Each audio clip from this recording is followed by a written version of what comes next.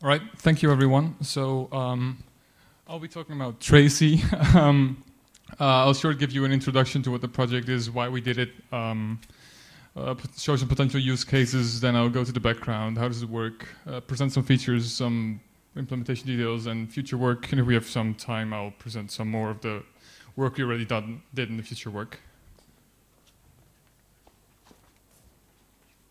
All right, so the main motivation is that we want to trace system calls on different architectures and different platforms. So that would mean Linux, BSD, etc., as well as on Intel architectures, ARM architectures, etc. This is kind of hard. I mean, that would be nice.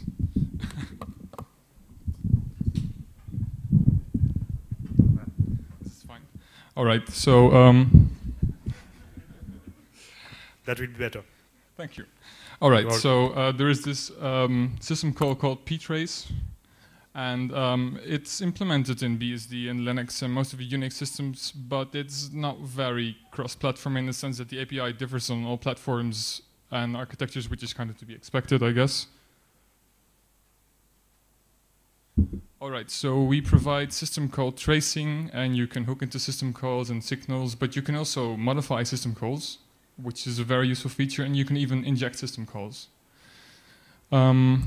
Use cases for this could be jailing processes, so you can attach to a process with ptrace, trace all the system calls it's doing, and modify them so it won't access certain files or write certain files, etc. You can do transparent routing of I/O, which we implemented, and we can probably show this later. You can also do debugging, replaying I/O or whatever. You can do some fault injection by modifying the return codes of the system calls to say, hey, we're actually out of memory and you can't allocate more memory. And you can do I/O logging. All right, so I went a bit over the top there just now with just using the term system call. I'll briefly explain it. A system call is just a fundamental interface between the application and the kernel and the hardware to which the kernel interfaces to. So that way you can interact with the hardware using your program. Examples would be, well, very typical examples: open, write, socket, fork, wait. So we did use the ptrace system call in Tracy, which is, well, pretty much the only way to do it efficiently. But we provide an abstract layer that would work on other platforms and architectures as well. So how does it work? Basically, with ptrace, you either start a process and the process says, well, please trace whatever I'm doing, or you can attach to an existing process.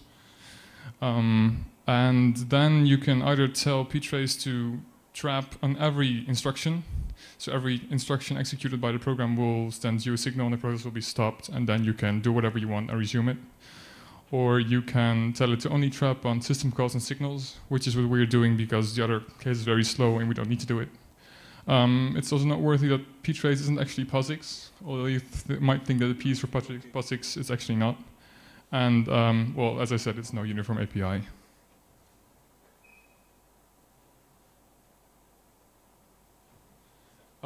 So like I said, obviously our library is event-based, so you can tell the library to, well, tell me something when, say, getPit is used and call this function, and then you can execute whatever you want in that function. The same goes for signals. Well, this is an example of hooking into the read system call and then calling this function. You can inject system calls when a process is suspended. I'll talk about this in the implementation later. And you can quickly read and write to memory. Well, quickly most of the time, depending on what your kernel implements. We have support for both the Intel architectures and AMD architectures and ARM. And we have some bindings for Python, although we wrote everything in C, so you can also use it from C, obviously.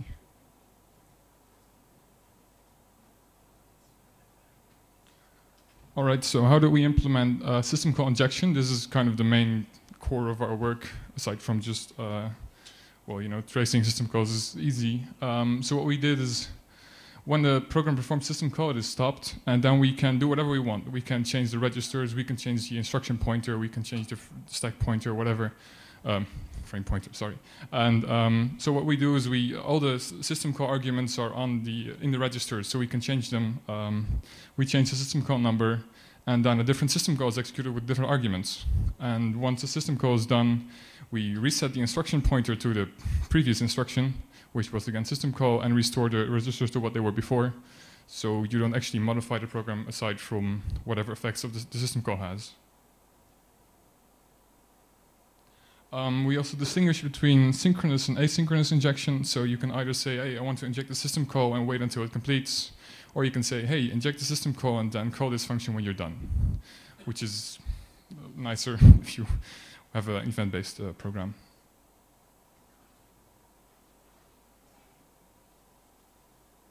So there are different ways of accessing the memory when you're tracing a process. You can do this using the ptrace system call, but for every word you have to call the ptrace system call, which is very expensive. Where you can use the special mem file in the proc file system, which is relatively fast and which is what we're using, but you need a somewhat recent kernel for this to actually write to it as well. And as of a very recent kernel, there's also these two system calls which allow you to do the same thing.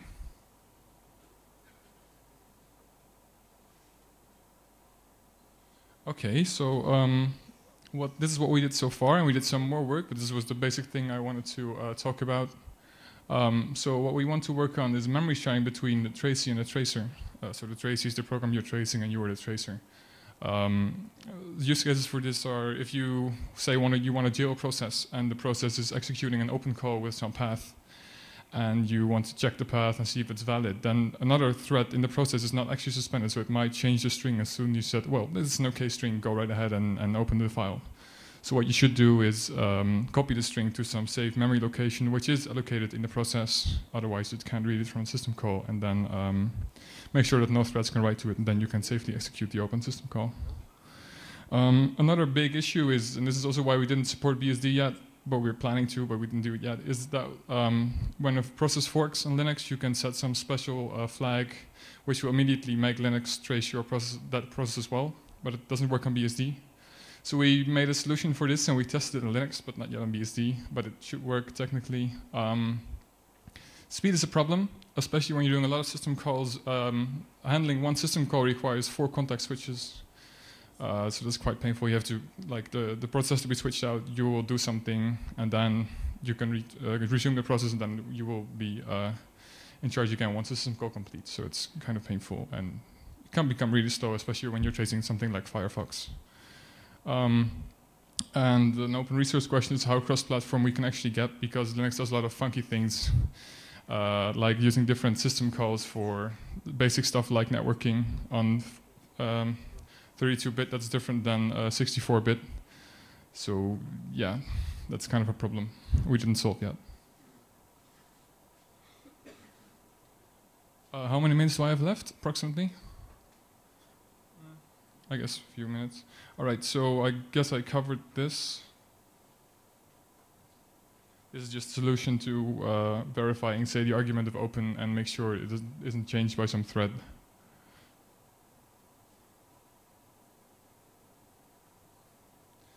All right, so this is more interesting. When you're running a, like I said, the fork system call, a new child is created and it isn't traced automatically on BSD. So you need to execute the fork system call or clone or whatever system call creates a process in a safe environment of which it cannot escape, so you can then attach to the process and thus trace it. So what we did is we eject some assembly in the process we're tracing and then change the instruction pointer to run that assembly, and the assembly will basically execute a fork call, send a new PID, so you can attach to the process, and then just do nothing until you attach to the new process and just modify the instruction pointer to move away from this endless loop. Finally, like I said, the speed is an issue at times, and I wrote a small kernel patch which would allow you to tell or to make ptrace notify you only of certain system calls, or when a system call doesn't match a certain set of system calls, so whitelist or blacklist. And that really improves speed if you just want to say only trace, read, and write. It's not completely stable yet, and I did it in about 2 days, but it does work. So that's it. This is me, and these are the two other students I did with at the University of Amsterdam. Thank you for your attention. If you have any questions, then shoot.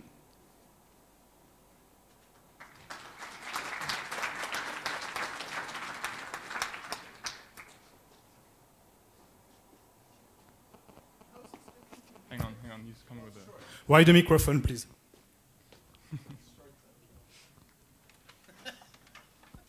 So, how is this different from ptrace or other tools that came before? All right, so ptrace is a tool we use, but ptrace is architecture dependent. So,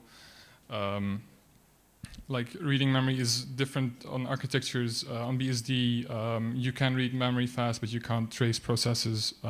System call numbers are different on architectures, and usually when you look at programs that do like use ptrace on several platforms, they have a separate platform file for like that's their ptrace stuff. So if you have a more specific question.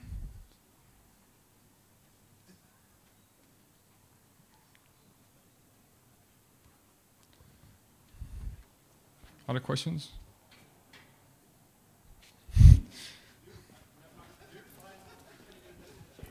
Sorry? The microphone is coming, so we will be able to hear your question. Here you are. Thank you. I was wondering whether you will upstream the patches for the ptrace syscall selection. That would be interesting to me personally. Right. Well, there are several main problems with that, and that is this has been tried before, this kind of patches, and it was rejected because it wasn't complete. And now there's something, I think it's called secure computing, seccomp, in the kernel, which does something similar but doesn't allow you to unset which system calls you want to trace, which is kind of a pain. I mean, for jail it would work, but in general it's not complete yet. So this was more of a proof of concept, which I wrote at the time, and I might look at see if I can get it to mainline, but it will probably be very hard.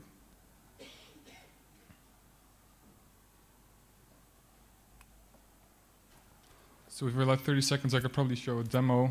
Well, never mind, it works. Yeah, we have time for a quick demo. Okay.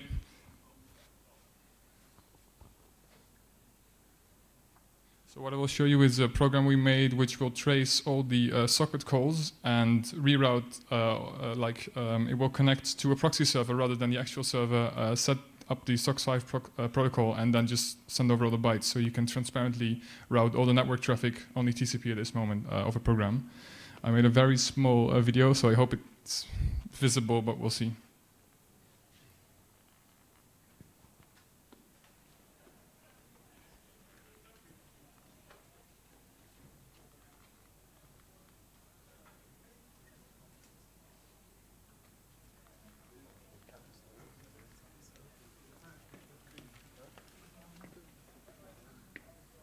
All right, so we'll just run the program twice. Once with our, first we'll just run curl, which will return us some IP, and then we'll run it with our transparent networking thing.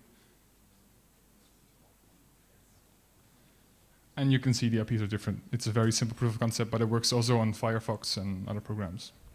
Thank you.